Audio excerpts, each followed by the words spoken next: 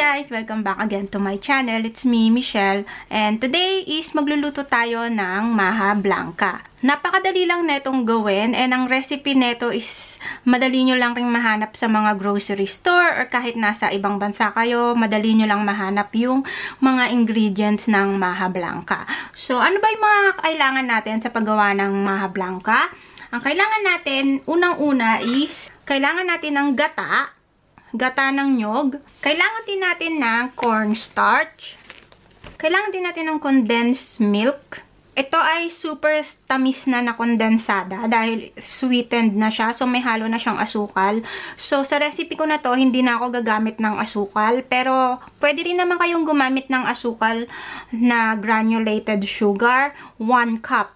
Pero ako, hindi na ako gagamit ng asukal kasi sweetened na tong aking kondensada. Sobrang tamis na neto. Kailangan din natin ng sweet corn cream. Ayan, mas maganda kung sweet corn para hindi masyado buo-buo yung mais. Pero kung gusto nyo rin naman ng buong kernel na mais, is okay lang din naman. Pero mas masarap kasi itong sweet style corn ng Del Monte. Kailangan din natin ng asukal, of course, brown sugar. Gagamitin ko lang to sa paggawa ng toppings. Kailangan din natin ng gatas para ma-dilute natin yung ating cornstarch. Kailangan din natin ng toast coconut flakes na bagay sa ating mga kakanin. Isa rin to sa alternatibong pamalit sa latek. Ayan yung mga kailangan natin sa ating Maja Blanca. So, gawin na natin siya, guys. So, simulan na natin ang paggawa ng ating Maja Blanca. So, una natin gagawin is ilalagay natin yung isang lata ng gata ng niyog sa ating kaserola.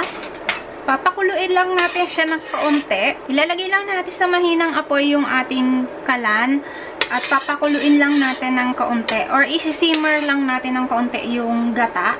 Ayan, medyo mainit-init na yung ating gata. Pwede na natin ilagay yung kondensada.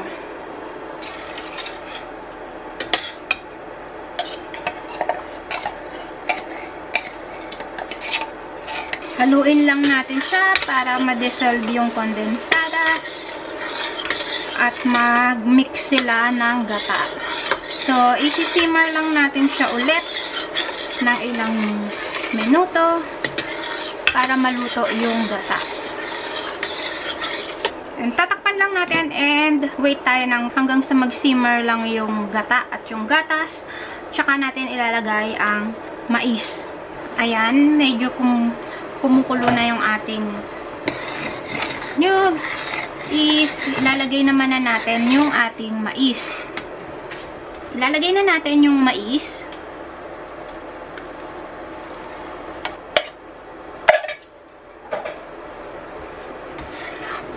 And hahaluin lang natin siya. Super bango. Hindi ko na siya lalagyan ng asukal dahil yung aking kondensada ay sobrang tamis na niya. And ayoko kasi ng sobrang matamis na Maja Blanca. Kaya okay na ako sa ganito. Plus yung cream of corn is matamis na rin siya.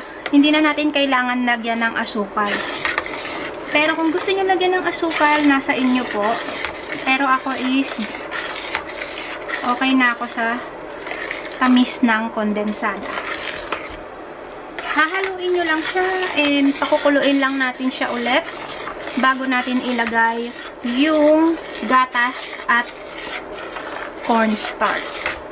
I-dissolve lang natin yung harina sa gatas and hahaluin lang natin siya maigi. Ayan, hanggang sa matunaw ng tuluyan yung harina sa gatas. Kasi kapag direct nyong nilagay ang harina sa mainit, mamumuo siya. Kaya kailangan tunawin nyo muna yung harina sa gatas. Ilalagay na natin yung ating cornstarch na tinunaw sa gatas.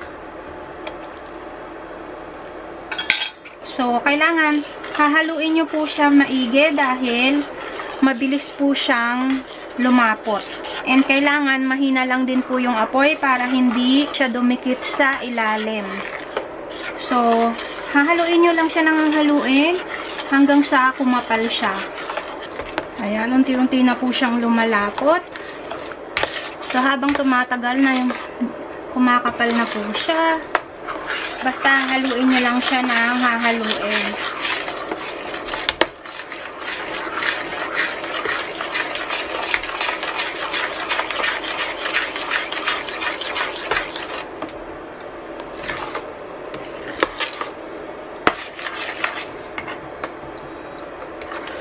Medyo kumakapal na po siya. And kapag nakita nyo siyang smooth na yung texture niya, pwede nyo na siyang isalin sa lagayan. Ang hirap niya haluin.